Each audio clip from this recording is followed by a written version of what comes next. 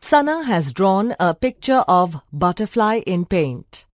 Her teacher wants her to make a copy of the butterfly and then resize it to 100 pixels. She also wants her to flip the second butterfly vertically. Could you help her with the steps she should follow? To copy the image of the butterfly, select the drawing. Then in the clipboard group, click the option Copy. Now in the clipboard group, click the option Paste. Good! You now have a copy of the image at the top left corner of the drawing area. Notice that the new image of the butterfly is still selected. Click and move the image to the desired position. Now to resize the image of the butterfly, on the Home tab, click the Select option and then drag the pointer to select the butterfly's image. Click the Resize option in the image group. You will notice that the Resize and Skew dialog box appears. Select the Maintain Aspect Ratio checkbox.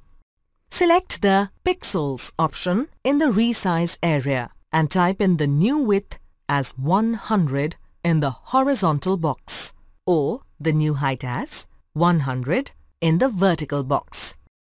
Did you notice that the other value changes automatically?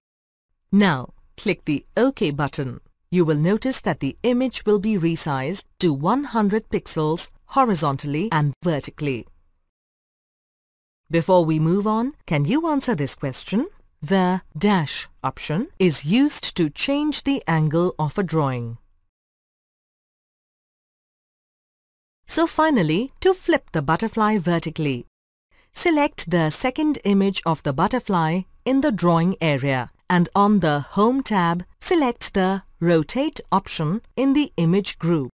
Now, select the Flip Vertical option to flip the butterfly in the vertical direction. Uh-oh! The butterfly may hit the ground now. Quick! Select Flip Vertical once more to make it fly up again. Good job! So children, till next time, revise all the commands and make new drawings.